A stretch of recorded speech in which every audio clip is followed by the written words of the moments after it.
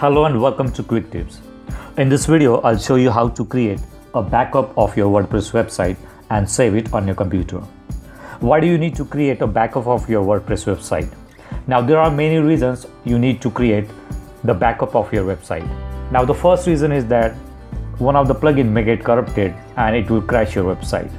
Similarly, some of the WordPress updates may also crash your website and your website will not be visible. So in that case, you should definitely create a backup of your website and save it on a computer, or you can upload it to any online storage server such as Google Drive or OneDrive, and you can upload the same backup files on these online servers also. Now in this video, we are going to use a free plugin to create a backup of your website, and the same plugin can be used to restore your website. Now let me show you how to install the plugin. Now I'm logged into my website. Now go to plugins and go to add new. Now search for all-in-one WP migration. Alright, so we are going to use this plugin, all-in-one WP migration. Click on install now. Activate it. Now the same plugin will be used to restore your website. Now the plugin is installed. Here you will see, click on it. Okay, now this is for export. All right, so we are on the export page. Now click on export to. Now here you will see different options. Some of them will need a paid extension. Now we are using a free plugin and we are not going to pay for any extension. So select this option, the file. Now it's going through creating a backup file of your complete WordPress website. Now it's going to take some time.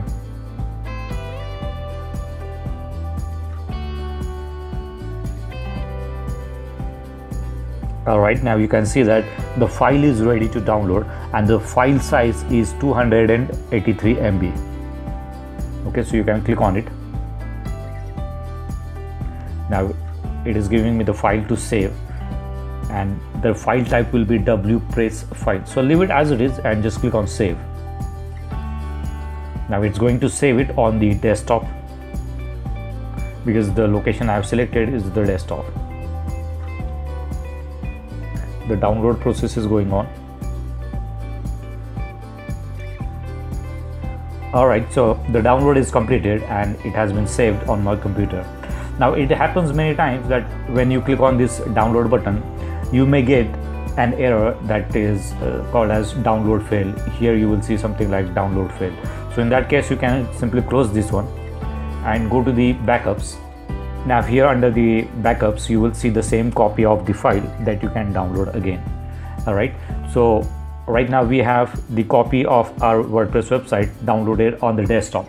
Now do not just keep it on the desktop. Go to your computer and create a folder, something like backup, name it as backup, so that you will understand that the backup files are in this particular folder, and you may have more than one websites for backup, so you can create another folder such as the name of the domain,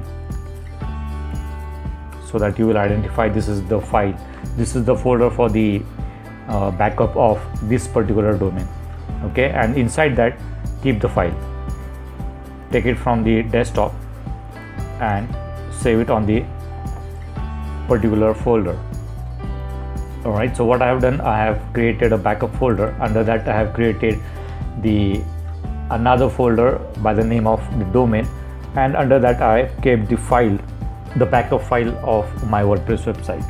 Now how to restore the website?